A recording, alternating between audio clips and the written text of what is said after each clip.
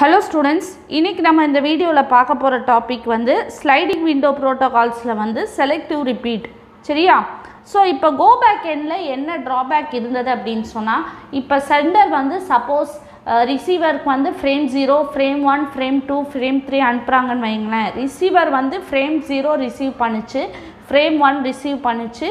ஆனா ரிசீவர் வந்து frame 2 வந்து ரிசீவ் பண்ண முடியல. ஆனா frame 3 வருது ரிசீவர்ட்ட. அப்ப ரிசீவர் என்ன பண்ணும்? கோ பேக் எண்ட்ல வந்து அவுட் ஆஃப் ஆர்டர் டெலிவரி கிடையாது. frame 2 வராம frame 3 வந்து ரிசீவர் அக்செப்ட் பண்ண முடியாது. சோ அது வந்து ஒரு டிராபேக்.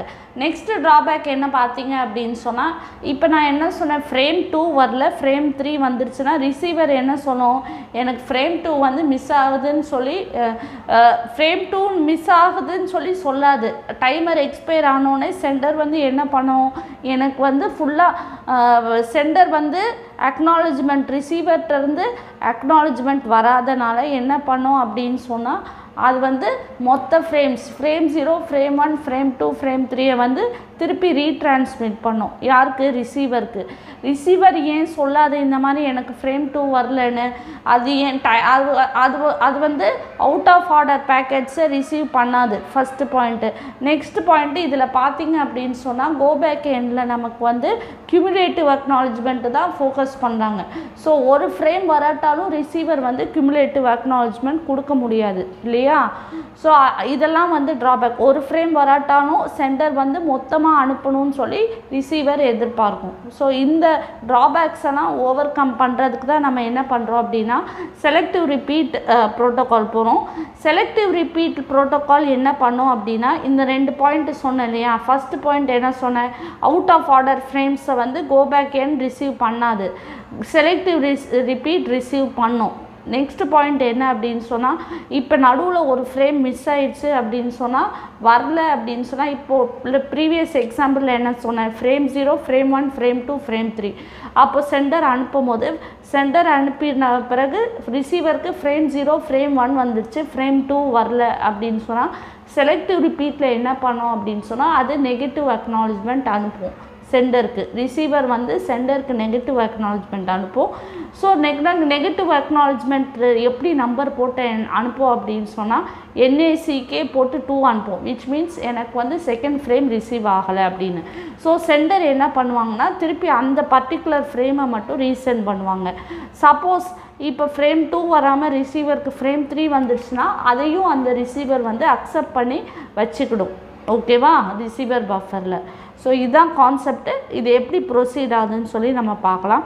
இப்போ இதில் வந்து பார்த்தீங்க அப்படின்னு சொன்னால் சென்டர் விண்டோ சைஸும் ரிசீவர் விண்டோ சைஸும் ஒன்றா இருக்கும். இப்போ கோ பேக் எண்டில் எப்படி பார்த்தோம், சென்டர் விண்டோ சைஸ் என்ன இருந்தது கோ பேக் எண்டில் வேறு மாதிரி இருந்தது. எப்படி இருந்தது அப்படின்னா 2n-1 இங்கே போட்டேன். ஸோ இப்போ n=3 அப்படின்னு சொன்னால் 2n-1னா ஸோ 2 cube -1 8 -1 7.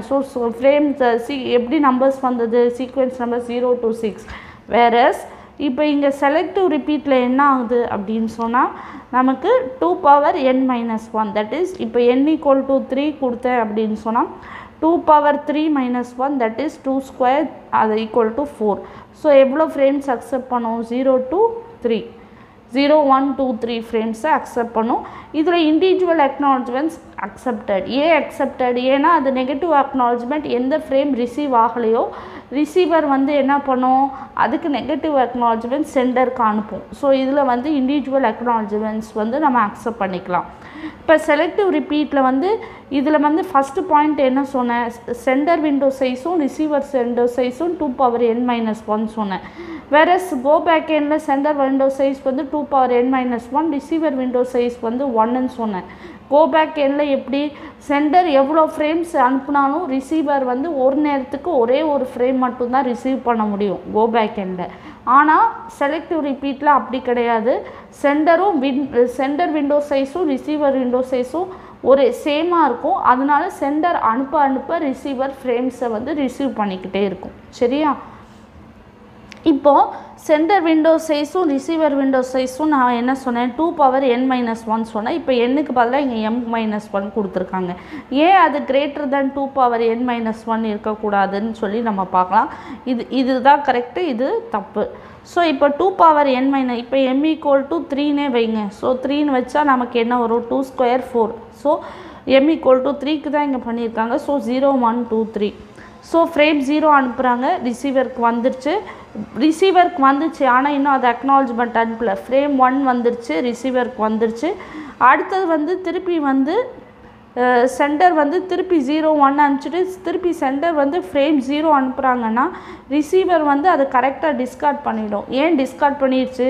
ஏன்னா ஏற்கனவே அது 0வை பஃபரில் வச்சுருக்கு. ஓகேவா? ஸோ அதனால் வந்து கரெக்டாக அதை டிஸ்கார்ட் பண்ணிடுது. Suppose window size greater than 3 அப்படின்னு சொன்னால் அதாவது கிரேட்டர் தேன் 4. இப்போ இங்கே 2^3-1 சப்ஸ்டியூட் பண்ணால் நமக்கு என்ன வேணும் 4. ஸோ கிரேட்டர் தேன் 4னா ஸோ நமக்கு வந்து சப்போஸ் இப்போது 0 to என்ன சொன்னேன், ஸோ 0 to 3. இப்போ நான் இங்கே வந்து என்ன பண்ணுறேன்னா கிரேட்டர் தேன் 4னா இங்கே 5 வைக்கிறேன். விண்டோ சைஸ் வந்து 5னா 0 1 2 3. ஓகே, 0 1 2 3. அடுத்தது 4ன்னு வச்சுக்க, இங்கே 0ன்னு கொடுத்துருக்காங்க. ஸோ விண்டோ சைஸ் வந்து நான் 5ன்னு வச்சுருக்கேன் அப்படின்னு சொன்னால், அதாவது கிரேட்டர் தேன் 4 வச்சுருக்கேன் வித் m = 3 சப்ஸ்டியூட் பண்ணும்போது வந்துச்சு அப்படின்னா, இப்போ இங்கே என்ன ஆகுது, நான் 4 விண்டோ சைஸ் வந்து நம்ம வந்து 5 வச்சுருக்கேன்னா 0 அனுப்புது, வந்துருச்சு. 1 அனுப்புது, இங்கேயே ரிசீவருக்கு வந்துருச்சு. 2 அனுப்புகிறேன், ரிசீவருக்கு வந்துருச்சு. அடுத்தது இது என்ன பண்ணுது, அடுத்தது இது வந்து இங்கே 3 இருக்குது. ஓகேவா? இது 3 அனுப்பாமல் திருப்பி வந்து என்ன பண்ணுது, ஃப்ரேம் 0 அனுப்புது. இது ஃப்ரேம் 0வையும் வந்து இது அக்செப்ட் பண்ணிக்கிடுச்சு. ஃப்ரேம் 0 ஆக்சுவலி வந்து இது அனுப்புனது வந்து இந்த ஸ்டார்டிங்கில் இருக்கிற ஃப்ரேம் 0. ஏன்னா அக்னாலஜ்மெண்ட் வரலன்னு சொல்லி இது அனுப்பாமல் இருந்திருக்கலாம். ஸோ டைம் அவுட் ஆனோடனே என்ன ஆகுது, எனக்கு அக்னாலஜ்மெண்ட்டே வராதனால அது என்ன பண்ணுது, திருப்பி ஃப்ரேம் 0 அனுப்புது. இங்கே நம்ம ஏன்னா இங்கே டைம் அவுட் ஆகிடுச்சு இல்லையா, ஃப்ரேம் 0 அனுப்புது. ஸோ இது என்ன நினைக்குது, இந்த ஃப்ரேம் 0வை திருப்பி அக்செப்ட் பண்ணிக்கிடுது. ஏன் அக்செப்ட் பண்ணது, இது ஏன்னா 0 1 2 3க்கு அப்புறம் இன்னொரு ஃப்ரேம் 0 வருது இல்லையா, அதை அக்செப்ட் பண்ணிக்குது. இதோட கான்செப்ட் என்ன, 3 வராமல் ஏன் இதை அக்செப்ட் பண்ணுது, இதோட செலக்டிவ் ரிப்பீட்டோட கான்செப்ட் தான் நமக்கு தெரியுமே. எந்த அவுட் ஆஃப் ஆர்டர் ஃப்ரேம்ஸையும் நான் ரிசீவ் பண்ணுவேன்னு சொல்லிடுச்சு. ஸோ இங்கே வந்து டைம் அவுட் ஆயிடுச்சு, சென்டருக்கு வந்து அக்னாலஜ்மெண்ட்டே வரல, அதனால் திருப்பி இந்த 0வே அனுப்புது. பட் ஆனால் இங்கே பார்த்தீங்க அப்படின்னு சொன்னால் இது வந்து எர்ரோனஸாக நமது வந்து அக்செப்ட் பண்ணிக்கிது. ஸோ எப்பயுமே வந்து விண்டோ சைஸ் வந்து = 2m-1. ஸோ இப்போ அடுத்தது பார்த்தீங்க அப்படின்னா, இப்போ if the receiver receives a corrupted frame it sense a negative acknowledgement. So ஒரு ஃப்ரேம் கரப்ட் ஆகிடுச்சுன்னா அந்த ஃப்ரேமுக்கு வந்து திருப்பி நெகட்டிவ் அக்னாலஜ்மெண்ட் அனுப்பும். கரப்டட் ஃப்ரேம்னா என்ன, நம்ம சிஆர்சி யூஸ் பண்ணி வந்து செக் பண்ணுறோம் இல்லையா, அந்த ஃப்ரேம் கரெக்டாக ரிசீவ் ஆயிருக்கா இல்லையான்னு சொல்லிட்டு. ஸோ கரெக்ட் ஆனாலும் ரிசீவர் வந்து நெகட்டிவ் அக்னாலஜ்மெண்ட் அனுப்புவாங்க. On receiving the negative acknowledgement, the sender retransmits only the corrupted frame. So அந்த ஃப்ரேம் வந்து லாஸ்ட்டாக இருக்கலாம், இல்லை வராமல் இருந்திருக்கலாம். கரப்டட் ஃப்ரேம்னு மட்டும் சொல்ல முடியாது. சப்போஸ் அந்த ஃப்ரேம் வராட்டி கூட வந்து அது வந்து நெகட்டிவ் அக்னாலஜ்மெண்ட், ரிசீவர் வந்து நெகட்டிவ் அக்னாலஜ்மெண்ட் தான் அனுப்பும். ஸோ இதனால் என்ன பண்ணுவோம், சென்டர் உடனே ரீட்ரான்ஸ்மிட் பண்ணிடும். ஏன் உடனே ரீட்ரான்ஸ்மிட் பண்ணுது, அதுக்கு தான் நெகட்டிவ் அக்னாலஜ்மெண்ட் வந்துருச்சுன்னா வந்துருச்சு, அந்த பேக்கெட் போய் ரீச் ஆகலை, அந்த ஃப்ரேம் போய் ரீச் ஆகலைன்னு தெரியுது. ஸோ அதனால் இந்த கேஸில் என்ன பண்ணோம் அப்படின்னா, டைமர் எக்ஸ்பயர் ஆகணும்னு சொல்லி வெயிட் பண்ணாது. ஏன்னா அதுதான் நெகட்டிவ் அக்னாலஜ்மெண்ட் ரிசீவ் பண்ணிடுச்சு இல்லையா. ஸோ கன்ஃபார்மாக சொல்லுது எனக்கு திருப்பி அந்த பேக்கெட்டை ரீட்ரான்ஸ்மிட் பண்ணணும்னு. அதுக்கப்புறம் it accepts out of order frames, அதாவது ஃப்ரேம் 0க்கு அப்புறம் எனக்கு ஃப்ரேம் 2 வந்தனாலும் அதை அக்செப்ட் பண்ணும். ஓகேவா, அக்செப்ட் பண்ணிவிட்டு எந்த ஃப்ரேம் வரலையோ அதுக்கு நெகட்டிவ் அக்னாலஜ்மெண்ட் அனுப்பும். The receiver window is implemented as a link list. So receiver side எப்படி இருக்கும் அப்படின்னா, சென்டர் விண்டோ சைஸும் ரிசீவர் விண்டோ சைஸும் ஒன்று. ஸோ இப்போ இந்த இதில் பார்த்தீங்க அப்படின்னு சொன்னால் எப்படி பண்ணுது, இங்கே வந்து பார்த்தீங்க அப்படின்னு சொன்னால் லிங்க் லிஸ்ட் மாதிரி இருக்கும். ஓகேவா, லிங்க் லிஸ்ட் ஏன் லிங்க் லிஸ்ட் மாதிரி இருக்குன்னு சொல்கிறேன், ஏன்னா இது வந்து எந்த ஃப்ரேம் வந்தாலும் அக்செப்ட் பண்ணிக்கிடுது இல்லையா, out of frame order ஃப்ரேம்ஸை accept பண்ணிடுது. whenever a frame is received it is placed at the end of the linked list. Okay, பின்னாடியிலேருந்து அது அரேஞ்ச் பண்ணிக்கிட்டு வருது. ஓகேவா? If a frame is receive out of order sorting is perform. So receiver என்ன பண்ணுது, out of order ஃப்ரேம்ஸை நான் accept பண்ணேன்னு சொல்லுது. இப்போ 0 1க்கு அடுத்தது எனக்கு ஃப்ரேம் 3 வந்துச்சுன்னா ஃப்ரேம் 2 வந்த பிறகு இது என்ன பண்ணும், sorting algorithm use sorting perform பண்ணிவிட்டு கரெக்டான ஆர்டரில் ப்ளேஸ் பண்ணிவிடும். In selective repeat, the sender only transmits the missing frame by performing the search operation. இப்போ ஏன் சென்டர் வந்து சர்ச் ஆப்ரேஷன் பண்ணுது, ரிசீவர் சைட் சார்ட்டிங்னு சொல்லியாச்சு, சென்டர் சைடு ஏன் நம்ம வந்து சர்ச் ஆப்ரேஷன் சொல்கிறோம், எந்த ஃப்ரேம் மிஸ் ஆயிடுச்சுன்னு அதுக்கு தெரியாது இல்லையா. இப்போ ஒரு நேரத்தில் வந்து விண்டோ சைஸ் நம்ம அண்டர்ஸ்டாண்டிங்காக இங்கே 5ன்னு வச்சுருக்கோம் சென்டர் ரிசீவர், அதுக்கு மேலே இருந்தது அப்படின்னா எந்த ஃப்ரேம் மிஸ் ஆயிடுச்சுன்னா அதுக்கு வந்து என்ன தெரியும். ஸோ அது ஒரு சர்ச் ஆப்ரேஷன், ரொம்ப ஃப்ரேம்ஸ் இருந்ததுன்னா அது ஒரு சர்ச் ஆப்ரேஷன் பர்ஃபார்ம் பண்ணி அது நமக்கு வந்து மிஸ்ஸிங் ஃப்ரேமை ரீட்ரான்ஸ்மிட் பண்ணும் சென்டர் வந்து. ஸோ இப்போ இந்த டயக்ராமில் பார்த்தீங்க அப்படின்னு சொன்னால் இங்கே வந்து என்ன எடுத்திருக்காங்க அப்படின்னு சொன்னால் m = 3. So 2 power m minus 1. So that is 2 power 3 minus 1, that is 4. that is 2 square, that is 4. So 0 1 2 3 எடுத்திருக்காங்க. ஸோ ரெக்வெஸ்ட் வருது. ஸோ ஃப்ரேம் 0 அனுப்புகிறாங்க. ஸோ ஃப்ரேம் 0 அனுப்புகிறாங்க. ஓகேவா? ஸோ இதில் வந்து ஃப்ரேம் 0 வந்துருச்சு. இதில் வந்து இண்டிவிஜுவல் அக்னாலஜ்மெண்ட்ஸ் அலௌடுன்னு நம்ம ஃபஸ்ட்டு இதிலே நம்ம பார்த்தோம் இல்லையா. இண்டிவிஜுவல் அக்னாலஜ்மெண்ட்ஸ் வர நேரத்துக்கு வரும். சப்போஸ் இதுக்கு இண்டிவிஜுவல் அக்னாலஜ்மெண்ட்ஸு மோஸ்ட் ப்ராபப்ளி இதில் வந்து இண்டிவிஜுவல் அக்னாலஜ்மெண்ட்ஸ்னால் சம் கேசஸில் வந்து கியூமுலேட்டிவ் அக்னாலஜ்மெண்ட்ஸும் அக்செப்டட். பட் நீங்கள் டிஃப்ரெண்ட் புக்ஸில் பார்த்தீங்க அப்படின்னு சொன்னால் அவங்க ஸ்ட்ராங்காக என்ன சொல்லியிருப்பாங்க அப்படின்னு சொன்னால் இதில் வந்து இண்டிவிஜுவல் அக்னாலஜ்மெண்ட்ஸ்ன்னு சொல்லியிருப்பாங்க. ஓகேவா? So frame 0 அனுப்புது. இது வந்து ஃப்ரேம் 0 ரிசீவ் ஆனோடனே அக்னாலஜ்மெண்ட் 1 அனுப்புது. விச் மீன்ஸ் எனக்கு ஃப்ரேம் 0 ரிசீவ் ஆகிடுச்சு, எனக்கு நெக்ஸ்ட்டு ஃப்ரேம் அனுப்புங்கன்னு சொல்லுது. ஸோ இது ஃப்ரேம் 1 அனுப்புது. ஃப்ரேம் 1 வந்து லாஸ் ஆகிடுச்சு. ஆனால் ஃப்ரேம் 2 இதுதான் வந்து ஸ்லைடிங் விண்டோ வச்சு. ஸோ எவ்வளோ ஃப்ரேம்ஸ்னாலும் அனுப்பலாம் இல்லையா, depending upon the window size. Frame 3 அனுப்புது. இது வந்து ரிசீவர் என்ன பண்ணுறாங்க, ஃப்ரேம் 2 ஃப்ரேம் 3 அனுப்பினோடனே இது என்ன பண்ணுது, ஃப்ரேம் 1 அனுப்புது. ஃப்ரேம் 1 ரிசீவருக்கு வரல, ஃப்ரேம் 2 வந்துடுச்சு. இது பஃபரில் வந்து ஸ்டோர் பண்ணிக்கிடுச்சு. ஃப்ரேம் 2 வந்துடுச்சு, ஃப்ரேம் 3 வந்துடுச்சு. அதுக்கப்புறம் வந்து இது என்ன பண்ணுதுன்னா எனக்கு வந்து நெகட்டிவ் அக்னாலஜ்மெண்ட் அனுப்புது. ஏன்னா அதுக்கு வந்து ஃப்ரேம் 1 ரிசீவ் ஆகலை. ஸோ நெகட்டிவ் அக்னாலஜ்மெண்ட் வந்தோடனே இது உடனே வந்து ஃப்ரேம் 1 ரீசெண்ட் பண்ணுது. அடுத்தது என்ன பண்ணுதுன்னா எனக்கு இங்கே பார்த்தீங்கன்னா கியூமுலேட்டிவ் அக்னாலஜ்மெண்ட் வந்திருக்கா, எனக்கு வந்து ஃப்ரேம் 1 ஃப்ரேம் 2 ஃப்ரேம் 3 வந்துடுச்சு. அதாவது எனக்கு ஃப்ரேம் 1 ஃப்ரேம் 2 ஃப்ரேம் 3 வந்துடுச்சுன்னு சொல்லி ஒரே ஒரு சிங்கிள் அக்னாலஜ்மெண்ட் அனுப்புவோம். அக்னாலஜ்மெண்ட் 4 விச் மீன்ஸ் எனக்கு ஃப்ரேம் 4 அனுப்புங்கன்னு சொல்லுது. சரியா? அதுதான் ஃப்ரேம்ஸ் 1 2 3 ஆர் டெலிவர்ட். அதுதான் இதோட மீனிங். அக்னாலஜ்மெண்ட் 4 அனுப்புனா எனக்கு ஃப்ரேம்ஸ் 0 1 2 3 எனக்கு கரெக்டாக வந்துடுச்சு, எனக்கு அடுத்த ஃப்ரேம் அனுப்புங்கன்னு சொல்லி அர்த்தம். சரியா? ஸோ இதுதான் வந்து concept. Selective repeat protocol leads to retransmission of lost frames after the expiry of timeout timer.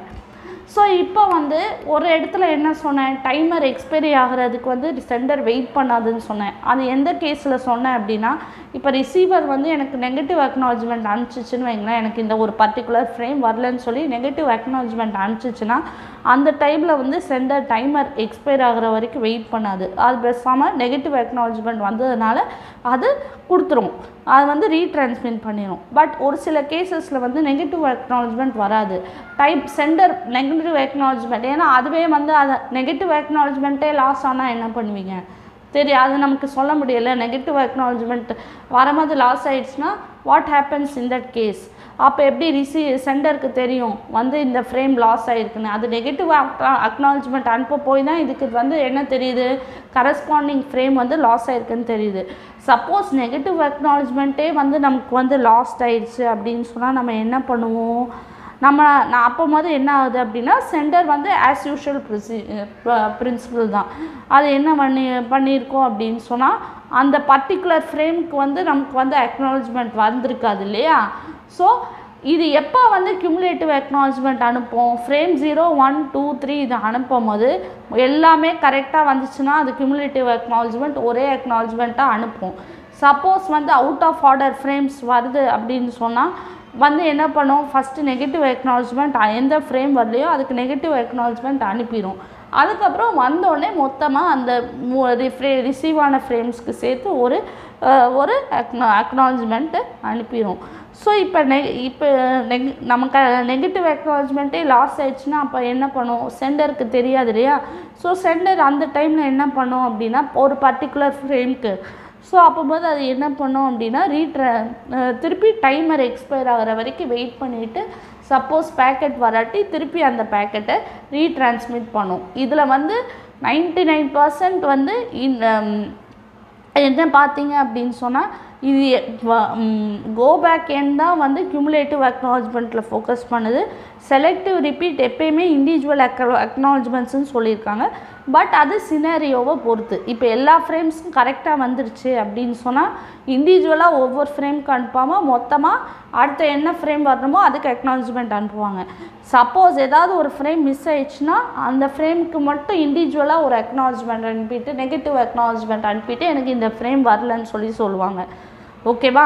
அப்போது என்ன பண்ணுவாங்க, அந்த ஃப்ரேம் அனுப்பினோன்னே மிச்ச 3 ஃப்ரேமுக்கும் அந்த மிச்ச ஃப்ரேமுக்கும் அதையும் சேர்த்து மொத்தமாக அக்னாலஜ்மெண்ட் கியூமுலேட்டிவ் அக்னாலஜ்மெண்ட் யூஸ் பண்ணி அனுப்புவாங்க. ஓகேவா, சரியா. ஸோ இதுதான் வந்து செலக்டிவ் ரிப்பீட்டோட கான்செப்ட். ஸோ இதில் எஃபிஷியன்சி பார்த்தீங்கன்னா சிமிலர் டு கோ பேக் என்னா. இப்போ சப்போஸ் நான் விண்டோ சைஸ் அதாவது efficiency equal to W/1 + 2A. Wங்கிறது window size, A வந்து TP/TT, TP வந்து ப்ரொபகேஷன் டிலே, TT வந்து நமக்கு டிரான்ஸ்மிஷன் டிலே. இப்போ சப்போஸ் வந்து விண்டோ சைஸ் வந்து n இருந்தது அப்படின்னா n/1 + 2A, A = TP/TT. சரியா, இதுதான் வந்து விண்டோ சைஸ். இப்போ விண்டோ சைஸ் n அப்படின்னு சொன்னால் எஃபிஷியன்சி வந்து இது. அப்போ எதுக்கு இப்போ அங்கேயும் நான் விண்டோ சைஸை பேஸ் பண்ணி தான் சொன்னேன் கோ பேக் எண்ட்லேயும் இதுலேயும் இப்படி சொல்கிறேன்னா ரெண்டுத்துக்கும் வித்தியாசம் இருக்குது. ஓகேவா. ஸோ அங்கே என்ன ஆகும், நம்ம buffers in terms of buffer size நம்ம பார்க்கணும். அங்கே சென்டர் விண்டோ சைஸ் வந்து n, ரிசீவர் விண்டோ சைஸ் வந்து 1. இங்கே சென்டர் விண்டோ சைஸும் n தான், ரிசீவர் விண்டோ சைஸும் n தான். சரியா. ஸோ இதுதான் வந்து எஃபிஷியன்சி. ஸோ அடுத்த வீடியோவில் நம்ம வந்து என்ன டிஸ்கஸ் பண்ண போகிறோம் அப்படின்னா இந்த ஸ்லைடிங் விண்டோ ப்ரோட்டோகால்ஸ் பார்த்தோம் இல்லையா, இதை பேஸ் பண்ணி நியூமரிக்கல் எக்ஸாம்பிள்ஸ் நம்ம சால்வ் பண்ண போகிறோம். சரியா. தேங்க்யூ.